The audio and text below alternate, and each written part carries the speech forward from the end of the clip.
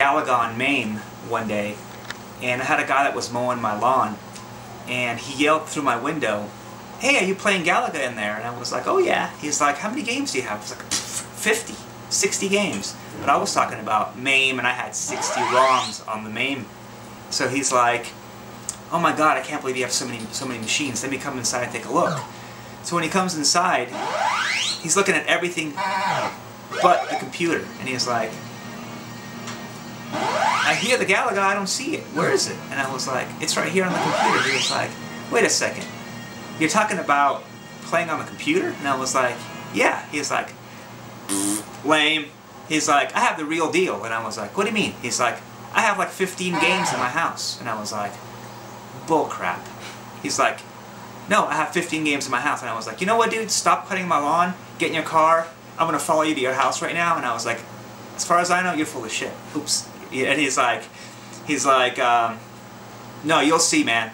You'll see. I have 10, 15 games. I think you're going to be blown away." Anyway, this is something that I don't tell very many people, but I was following him to his house, and I was livid. I was like going off. This guy, how could this guy have games and I can't have games? I'm doing well in life. He's mowing my lawns and he can afford games and I can't afford games. There's something wrong here, right? And I was like, if this is true, my life stinks, right? Anything negative you could think of, I was saying it.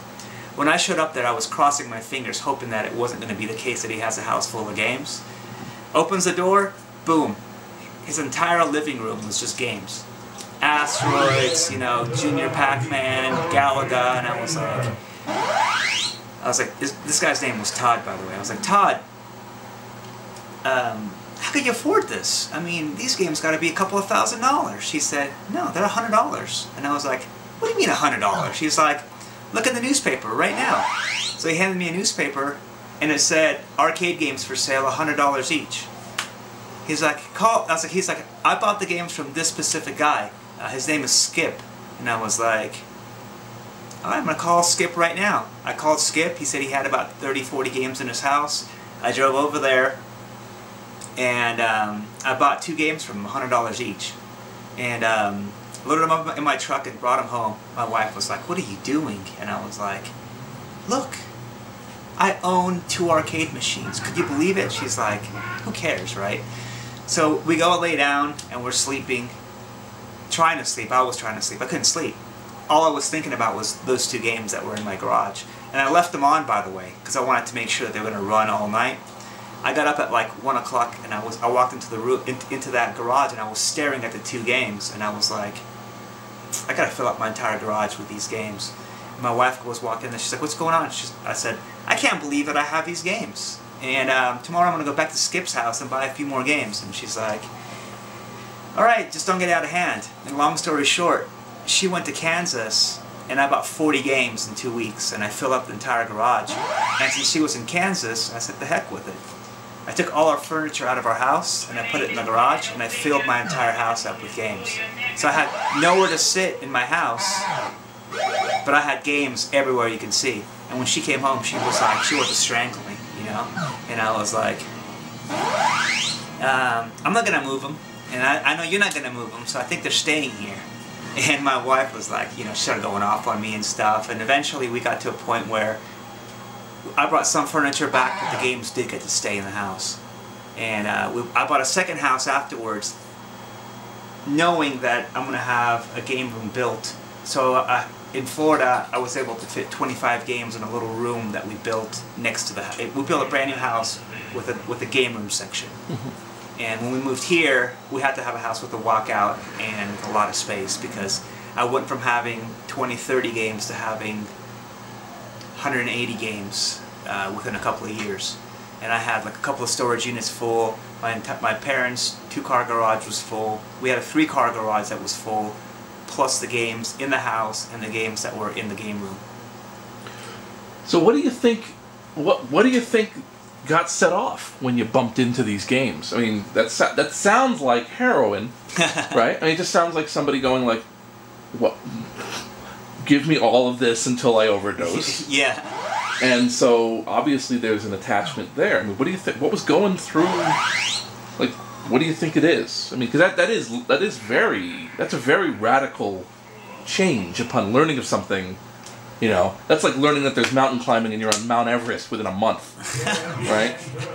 Well, what it was, man, is like I said. I mean, it was like, I guess, bringing back to childhood in a way, and at the same time, it was like, you remember like having the Atari, and then a game was going to come out. For example, Lock and Chase. This is a perfect example of what happened to me.